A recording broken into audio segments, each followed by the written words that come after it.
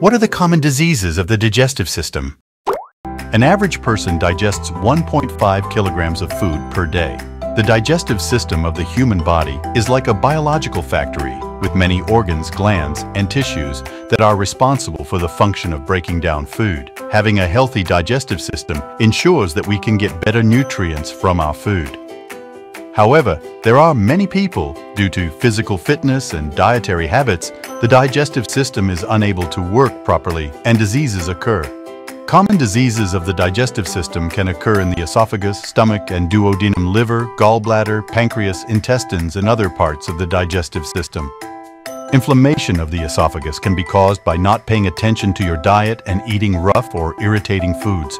Common esophageal diseases include gastroesophageal reflux, reflux esophagitis, esophageal polyps, esophageal stricture, esophageal varices, esophageal cardia, etc.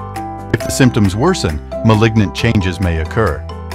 In this case, an esophageal examination can detect the presence of lesions. Gastroenterological examination can also detect upper gastrointestinal diseases. Common diseases of the upper gastrointestinal tract, including reflux esophagitis, acute gastritis, chronic gastritis, gastric ulcer, duodenal ulcer, gastric cancer, stress ulcer, etc.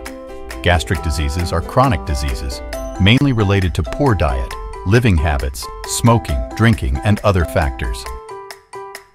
Common diseases of the liver, gallbladder, and pancreas include hepatitis B, cirrhosis, hepatitis C, hepatitis A, occupations of the liver, inflammation of the gallbladder, gallbladder stones, chronic pancreatitis, acute pancreatitis, and so on.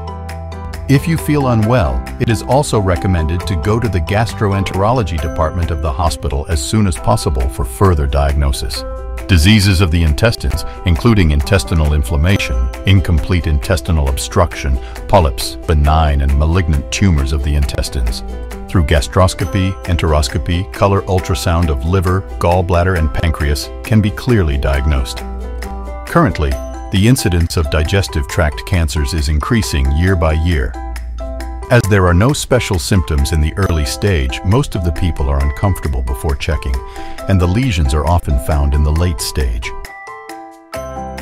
Therefore, the key to cure early digestive tract cancer is early detection, early diagnosis, and early treatment.